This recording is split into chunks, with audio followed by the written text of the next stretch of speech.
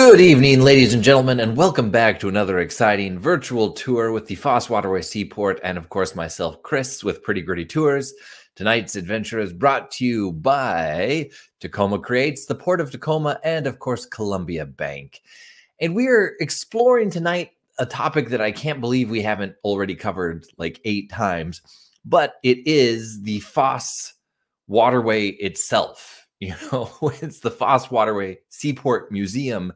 And for years now, we've been doing virtual tours of maritime history and heritage in the area, but we've never actually really dove in to the seaport itself. And so we're doing a joint project. We're going to be doing live kayak tours of the seaport, of the waterway, but we're also going to be doing this one today. So in case you don't want to go kayaking or you're just interested about it from the comfort of your own home, this is your opportunity to learn something about it. And what an incredible and pivotal topic it is. So join me tonight, and it's very nice to see all of you, might I just say. But join me tonight as we get to explore this iconic piece of the Tacoma waterfront that has been so influential to the Port of Tacoma and the City of Destiny for ages, for decades now. So let's take a look into it. We'll just dive right in. But if you're not familiar, it's this stretch of water that obviously extends right in front of the Foss Waterway Seaport Museum. These are some shots that I took from my various trips on a kayak or stand-up paddleboard down through the area here. And it's also the place where I've seen perhaps one of the most Tacoma things I've ever witnessed, which is somebody sunbathing right by the fuel processing plant down there on the little strip of beach in the industrial port. And I freaking love it. So here's one of the historic shots. This is about as far back as the photography goes from this. And I'll see if I can make this one a little bit bigger for you. But this is from the 1880s, and you can see the outline silhouette of Mount Rainier out there, and then early Tacoma waterfront after this area started getting developed by people coming out here for the railroad. Now, of course, this is the ancestral land of the Puyallup people, but as urbanization started to take over, the Foss Waterway became really important to the city of Tacoma for shipping and industrial port activities. Here you can see this is from, I think the 1880s. I'm trying to remember the exact date on this one. But the waterway was originally called the City Waterway, and it was created through dredging in 1902. And the waterway had already existed prior to that time. It was a little inlet coming off of Commencement Bay. And what's interesting is most people, I think, assume that it was part of a river system or something, but it really was just a little inlet into the area there that didn't have headwater feeding into it, except for one part, which is now the Wheeler-Osgood Waterway. We'll look at that in a second. But it really was just this naturally occurring inlet. And then in 1902, the Army Corps of Engineers went in under direction of the city, and they dredged this thing specifically to make it wider. It was already pretty deep and incredibly long, extending all the way into where the heart of the city was, and of course, very importantly, the railroad. But what they needed to do was make it wide enough that tall ships from the time could pivot, that they could come in, you know, unload cargo, reload cargo, and then swing all the way around.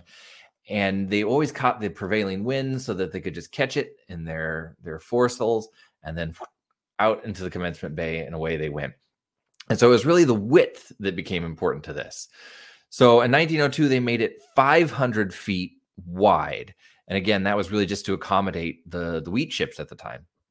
And it didn't get the name Foss Waterway until 1989, exactly 100 years after the arrival of Thea Foss and her husband Andrew, who, of course, together founded the Foss Maritime Company, the single most important tugboat company in the area, hands down. And, you know, their history is iconic to the Tacoma area. During the 20th century, you know, you really get to see people inject new life into the waterway. And it is, in case you didn't know, but I feel like we've talked about it a lot, the Superfund cleanup site for this area here. There was such industrial pollution in the waterway over the years of its activity as a port inlet that by the 90s, something absolutely had to be done.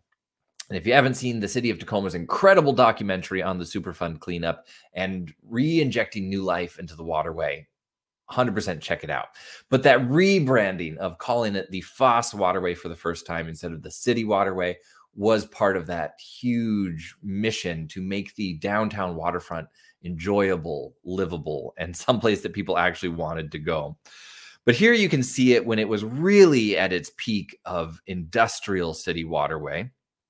And this is, well, of course, what it looks like now. So that cleanup was accomplished in 1994, and the city of Tacoma volunteered to take the lead in developing that clean path forward there. And then here's a chart so you can see a little bit what we're talking about here. On the left, obviously, that's the Foss Waterway Seaport. And that little spur, that branch on the right, that's the Wheeler-Osgood Waterway. It was originally part of the Puyallup River, and that was severed by the Army Corps of Engineers at the same time that they were accomplishing that dredging to create it 500-foot wide waterway there. Here you can actually see a map level of it. And again, that one right there, that's the Wheeler-Osgood Waterway. And then this whole thing here is the Foss Waterway. This is an inlet today, but not historically. There are massive, very wide around city drainage, stormwater drainage pipes that feed into the waterway today. But historically, there's never been a river or anything that poured into this. Like I said, it gets its name from Taya Foss and her husband, Andrew.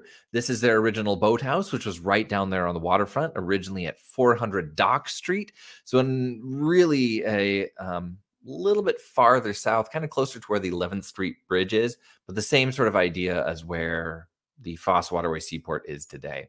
And here's one that you can kind of get a better look for in the background on the right here, this one. That's, of course, the Tacoma Hotel, which burned down in the 1930s and is on the foundation of what is now that Weyerhaeuser office building. I was blanking on it for a second there. The Weyerhaeuser office building obviously doesn't have the Weyerhaeusers inside of it anymore. They keep moving farther north from their original headquarters here in Tacoma, but this is that location where it would have been. And then right here, you can see the houseboat. And what's great about a houseboat is, of course, you can move it when you need to. So the Foss family didn't stay in one location. They had their operation there at 400 Dock Street. But as the waterfront expanded and Tacoma blew up into this amazing city, they were able to just unmoor it and shoop, take it away, which is how it at one point ends up in the Wheeler-Osgood Waterway, located right here.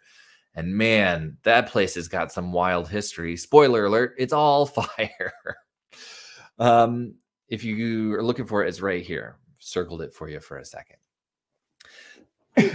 One of the biggest developments that the Foss family made was when they created this structure right here. This is an old seaplane hangar that they purchased out of Seattle and floated down here with their tugboats.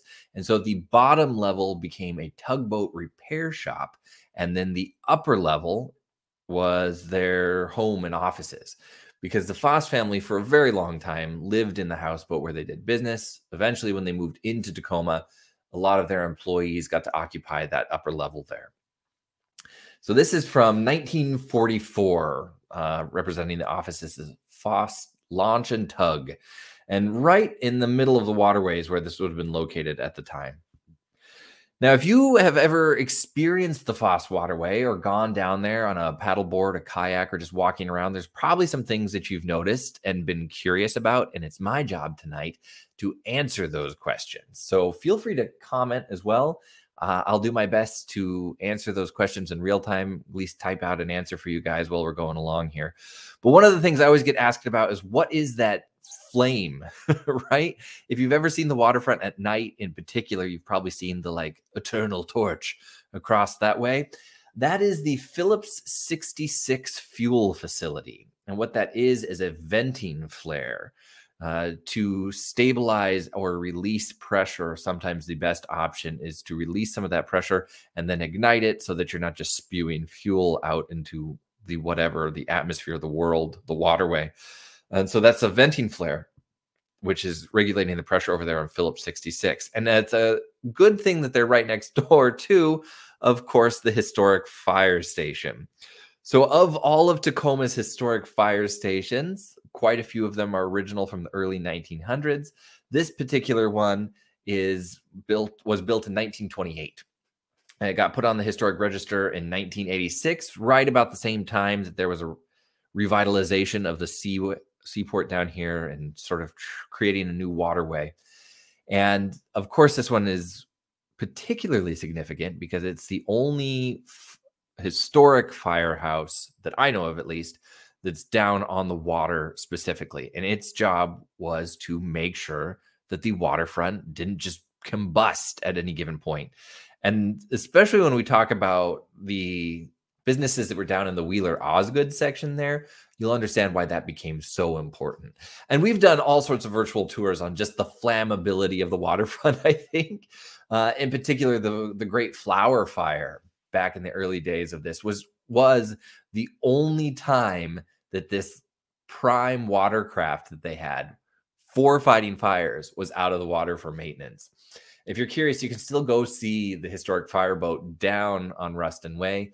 It's curated now as a display item down there, but the only time that they had taken it out of the water for maintenance just happened to be the time that the flower storage facility down on the waterfront caught fire and was destroyed in this miraculous blaze and immolation. Today, of course, we have this significantly safer facility, the grain warehouses and silos down there that are, you've probably seen them constantly loading up ships down there and then sending that grain out around the world. But this is still an active firehouse. Though it was built in 1928, it still maintains its presence down there. And of course, there's the several fireboats that you've seen docked down there on the waterfront. Here it is in its prime. And then, of course, the Tacoma fireboat down there with its hoses at the ready. The other thing that people often ask me about is what this building is. That's a very intentionally placed series of dead trees in front. Using deadfalls like this is a great way to create natural habitat for a lot of the creatures in the area, particularly birds.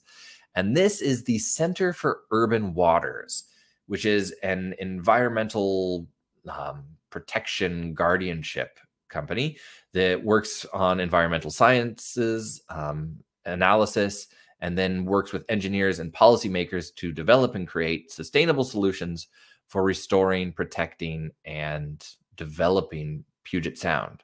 In particular, of course, Commencement Bay and places like the Foss Waterway. And they've been around for a while, just dedicating themselves to making everything better in the area. Now, going a little bit farther down past the fire station, past the 11th Street Bridge, I want to point out some stuff in the Wheeler Osgood waterway there. Today, occupying one of the historic structures is a company here called Urban Accessories. They're kind of right back here. They, you know, what I think is interesting about the Foss Waterway today is that it still maintains its past by being a place where a lot of industrial production and development still happens down there. Historically, the Foss Waterway would be significant for timber, shipbuilding, industrial production, railroad, things like that. And it maintains almost all of those still down there today, including the timber industry, believe it or not. However, it has advanced. It's evolved into something new as well. So you see a lot more environmental protection companies down there, a lot more environmental stewardship. You'll see a lot more youth programs down there, certainly more than you would have ever seen when it was just industrial port down there. But this is a good example of sort of one foot in the past, eyes looking forward. Urban Accessories develops aesthetically pleasing industrial items for an urban landscape. And I think for me, one of my favorite things that I couldn't help but talk about just because they caught my eye are these are their manhole covers, and they're freaking gorgeous. I think they do such a good job of repurposing materials into something like this, where it serves this very blue collar industrial everyday use, but they goosed it up a little bit so that it's very attractive. The Wheeler Osgood Waterway, though, gets its name from the fact that it used to host the Wheeler Osgood Timber Company. So here's a picture from 1927 of the Wheeler Osgood plant. They did wood production of various degrees, and it was opened all the way back in 1889 by, of course, Mr. George Osgood and W.C. Wheeler. D.D. Clark was in there as well, but for whatever reason, he doesn't get his name on the big board or the waterway today. But it was a millworking plant. So 1927, I guess that would have been, what, their 37th year of operation. And it was at the time, the largest door factory in the world. They were really opening doors for timber production in the area. I'm so sorry. I'll try not to do that too much tonight. But they were a one-stop shop. So because Tacoma was so central to the timber industry, obviously the warehousers were in the area, they could do everything here. So they would receive the timber in the waterway, then they would mill it down, saw it, and produce it into whatever they needed to. So you could bring them raw timber, trees freshly felled, and they could create whatever it was, doors, furniture, anything from there on out. But being a timber production and milling company comes with its own hazards. Here's a picture of it a little bit closer down on the waterfront there. And here you can see its facility. I think you can even notice their towers there down here on the waterfront. And you can see its little, the waterway itself there. Over here is the 11th Street Bridge. And then the additional bridges that used to bridge over the Foss Waterway are over here. And this is from the 1959 fire that eventually destroyed the abandoned Wheeler Osgood Company mill at that point. And when I was looking into it, I was just trying to verify some information for everything. I was like, okay, so when was the fire? And when wasn't the fire is a better question. Wheeler Osgood caught fire all the time. It was like their hobby or something. They produced incredible furniture, all sorts of sweet doors, and they caught themselves ablaze all the time. Because the first one I found was in 1902. They caught fire, almost destroyed everything. Then here they are in 1915 with the second well-publicized Wheeler Osgood fire, which the fire department just down the road luckily was able to respond to in time. Also, I don't know if you guys can see this. Going through historic news articles is one of my favorite things. This one, complete non sequitur. Where is my William Garrity had been calling the police and got a judge to subpoena his own daughters. William Garrity got a judge to subpoena his own daughters so that they could testify against Patrick Hogan for flirting. Garrity was the fourth guy to get arrested for flirting with the Garrity girls. And I have not been able to find more about that story, but rest assured, my heart will not be at peace until I can tell you guys why the Garrity girls were so well protected by their father from flirting and how that is an arrestable offense in 1915. But it was.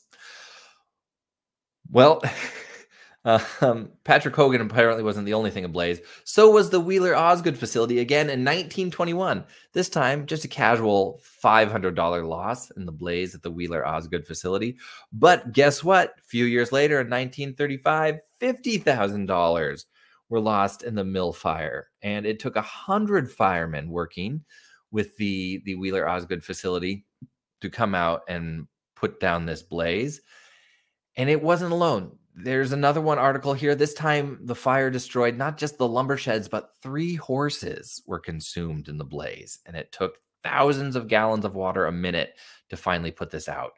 They just could not help but catch fire. And when you look at the facility, you can see why. One of the big things that they were tasked with was the disposal of slag timber or sawdust. And so to get rid of it, they would burn it. And I don't know if you can see it in the photograph here, but these smokestacks, these are a type of beehive burner. What you do is you burn your slag timber inside them, and it's got a grate on top that is supposed to prevent your city from catching fire. Was that infallible? Absolutely not. A lot of this place caught on fire, not significantly like Seattle, but it was a problem. And so these burners were a common sight down here in the port in the early days of Tacoma. And in fact, when you're on the Foss Waterway today, you'll see an homage to that. The hot shop for the Tacoma Glass Museum is an homage to the beehive burners, the bee stack burners of the olden days. And you can see it's got very much a similar design to it.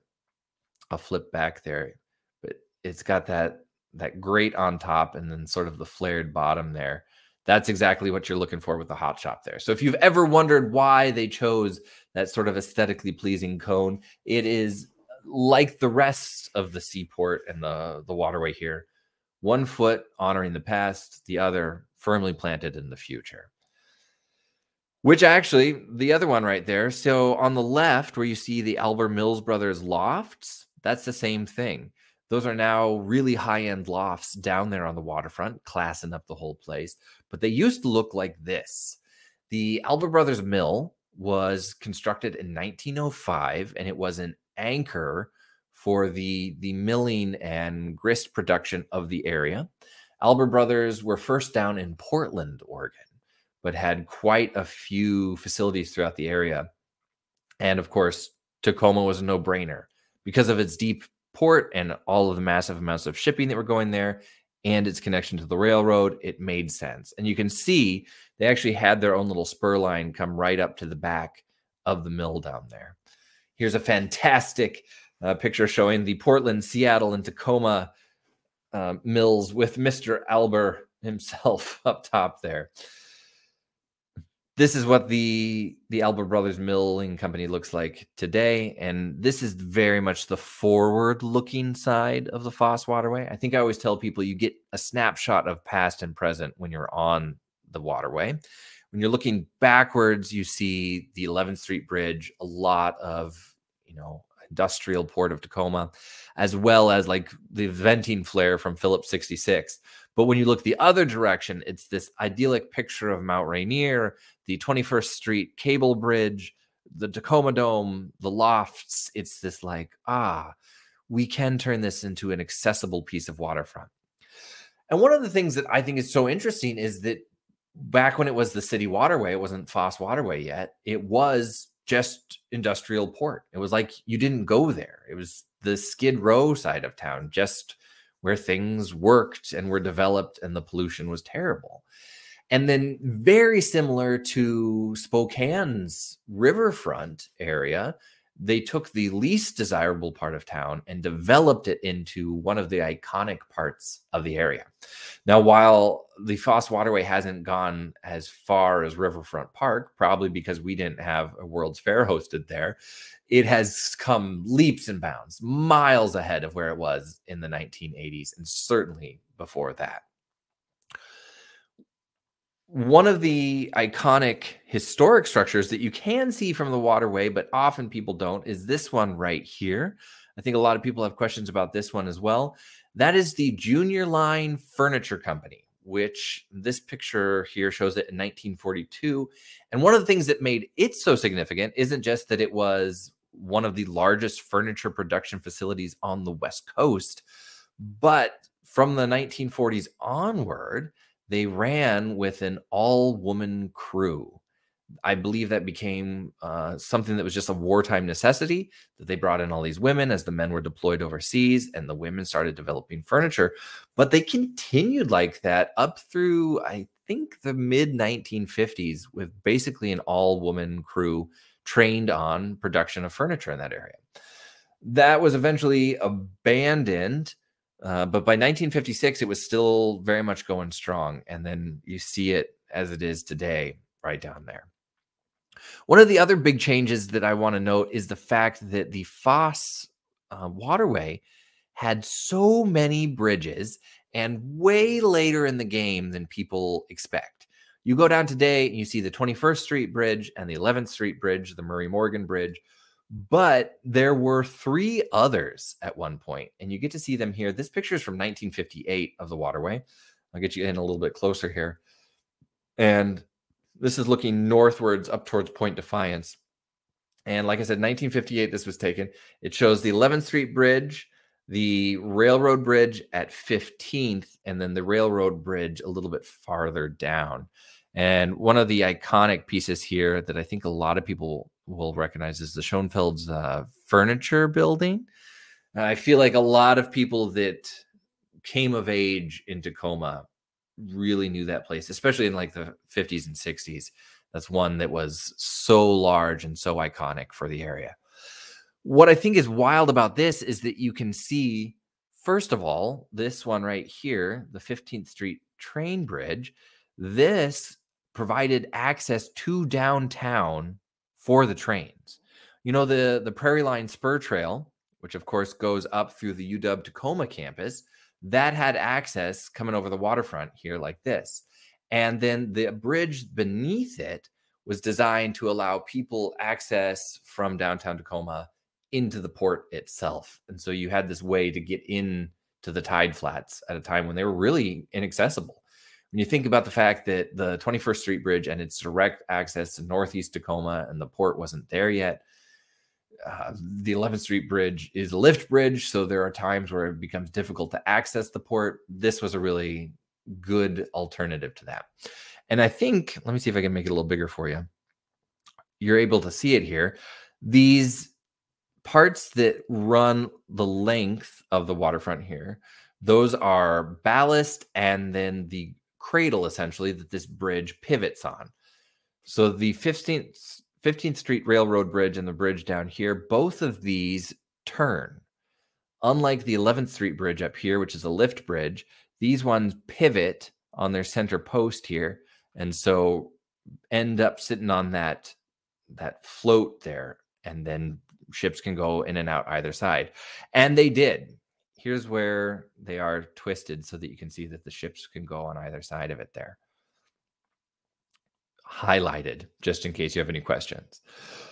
But of course, the most iconic bridge in the area, at least in my opinion, for the Waterway, we're taking the narrows out of the competition here really quick, is the 11th Street Bridge or the Murray Morgan Bridge. This is from 1979, and it was dedicated in 1913, and it was very expensive at the time. It was $600,000 to create this steel truss lift span bridge, and its whole purpose was to provide that link between downtown and port, which is why today on these massive concrete counterweights here, you see Port of Tacoma on one side, and then on the other side it says City of Tacoma, so that you know which way you're going. But it was named for Murray Morgan, who is, I think, one of the most famous Northwest historians in the area. Certainly by the 90s, again, when this was all getting a revitalization and a facelift, Murray Morgan was the face of history in Tacoma. But he also worked on the bridge. He was one of the first tenders of this particular lift bridge. So it was an easy reach to name him for this. Let's see if I can make it a little bigger for the. And it's not just iconic, but it's really remarkable. They were considering a swing bridge, but they decided they were going to go for the lift bridge on this one. And you can see massive military ships could get underneath it, which is a great thing because there were so many shipyards in the Waterway. Here, you actually get to see one of the Foss tugs bringing in this particular ship right here. I'm trying to remember what this one is. If I'm not mistaken, this is the USS Lafay. You can tell me if I'm pronouncing it wrong. I probably am. But this was on display down here at the Tacoma Municipal Dock after being hit by 5 Japanese kamikaze planes and 4 bombs just off of Okinawa. And the crew suffered 103 casualties, with 32 dead and 71 wounded during that attack. And so they had to bring this destroyer back where it was repaired. And so they had it down there on display. I think this is from 1946. Or no, this would have been before. In 1946, she was actually part of the atomic bomb tests. So here's one of the classic shots of the Murray Morgan Bridge. I love that it always frames Mount Rainier. And if you've been in Firefighters Park anytime in the last couple of years, you get to see that iconic piece of art that they've got installed down there, the red one now, that helps frame that a little bit better. But this was sort of in disrepair for a while there. And so they went through a tremendous amount of rehabilitation and historic preservation to get it back to its original zone.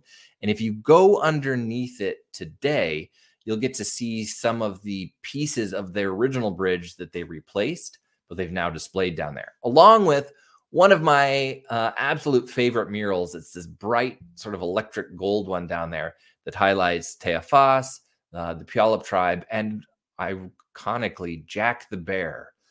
Which, if you don't know the Jack the Bear story, it's great. He was a local black bear who stumbled into the care of the Tacoma Hotel, where they took care of him. He ended up learning how to drink beer, so he could drink beer out of a little stein there at the hotel bar, and he was much beloved in the community until, of course, a rookie cop mistook him for a wild bear, shot him, and then the police department had a barbecue with him. So, oh, yeah. Here's a 1921 photograph showing you sort of the length and breadth of the city waterway, later the Foss Waterway down there. And it's got one of the ferries down there. This is the steamship Indianapolis at the Tacoma terminal. And I think it's a perfect lead in because if you go down to the waterfront today, you will see another iconic ferry, but it's not what you expect. This is the Annabelle. The Annabelle started in 1938 on the Dalles on the Columbia River and ran from 1938 to 1955 when they built the bridge, and she was no longer necessary as a ferry to get across the Columbia River. And at the time, this is what she looked like. This is the original Annabelle ferry. It went across again right where the Dalles is on the Columbia River and has been converted into a spacious liveaboard ferry. So it's docked down there in Tacoma. But I believe it was in 1960, she moved to Heron Island, where she still operated for a while. But in 94, these two individuals, Dennis and Kat, purchased her and converted her from this into this. So by adding the additional stories and some different steerage and obviously a few more amenities, they turned the Annabelle into this liveaboard ferry. Last I heard, I haven't checked recently, but the Annabelle is still for sale. So if you're looking for a spacious liveaboard aquatic home, waterfront property, wherever you are, that is still available, unless I'm mistaken. But at time of publishing, that was true. And that's right underneath, essentially where the 11th Street Bridge is, next to the historic firehouse down there. One of the things that I can't state enough, though, is that the Foss Waterway is there for timber, right? So Tacoma being a timber town, all this milling and production, like the Wheeler Osgood, was done down there on the waterfront, and they could bring logs in there. So this is of the middle waterway, pictured right here, but just down the way, the Foss Waterway often had a whole series of log floats, log rafts being brought in and out, and then, of course, milled down there. And this was, let's see, I'm trying to think, 1937. And in 1937, Washington, Tacoma in particular, was already the third largest pulp producing region in the country. And it was just because we had such an abundance of hemlock in the area. Hemlock was really good for pulp production, so they could fell it, put it on a train or a truck, bring it down here, or just dump it in the water wherever it was, and then bring it by barge up to the waterway here, where it could get milled down. Again, at facilities not dissimilar to this one. And then a lot of it also got milled into boats and ships.